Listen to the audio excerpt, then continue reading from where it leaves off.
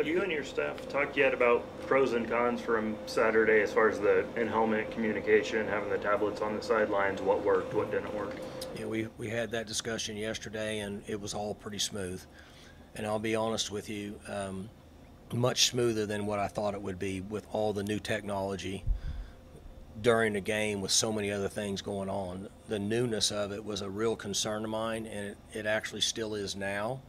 But we didn't have many glitches, and I was pleased with the way that it came through on the first game.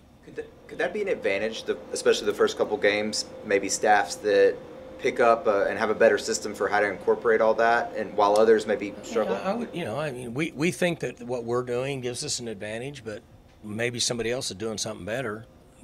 But we've had long discussions about it for months, and so we had a plan going in. There's not a lot we felt like we want to change. There's a couple things that we would alter a little bit for this next game, but we think that we have a productive way of using it and facilitating it to the best that we can for our players.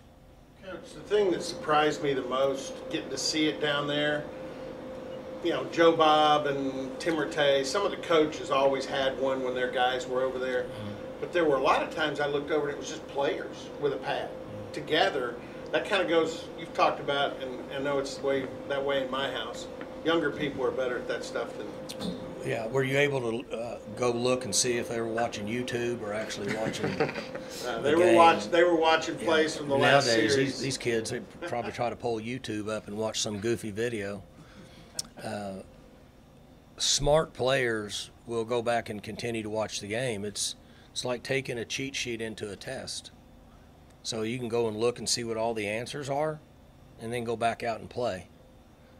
Just like I had a couple teachers in high school that had a really good approach in teaching. They said, here's the material that I want you to learn over the next 2 weeks. I'm gonna lecture on this, and I'm gonna give you the material with the answers, and then we're gonna have a test two weeks from now on Friday. And that's probably the best teaching procedure there is, in my opinion, because whatever material he wanted us to learn, he gave us the answers. So who cares?